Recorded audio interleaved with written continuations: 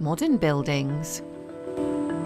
Yet its past has given the state capital one of its sweetest claims to fame.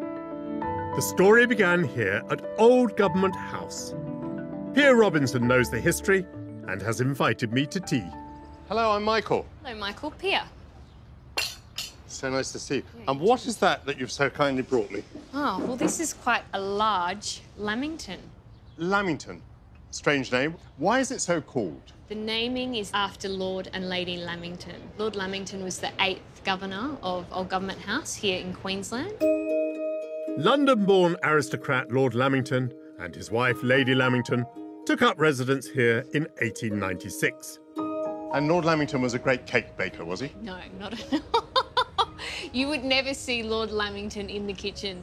Instead, Lady and Lord Lamington hired experienced French patisserie chef, Monsieur Galland. And he invented the cake? We believe so. In the house, they used to have Lady Lamington's afternoon tea receptions, and so the chef de cuisine had to be able to make something for a large number of people. It was able to be made en masse, not because it was fast to make, but because you could make a lot of them.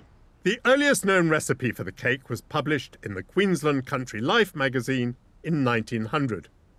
And National Lamington Day is celebrated every year on July the 21st. What's it made of? That's a very good question. It's a butter cake with chocolate icing and coconut on the outside. This is the Aussie cake, and we do hold it in our hearts. This is our iconic cake. Quite a build-up.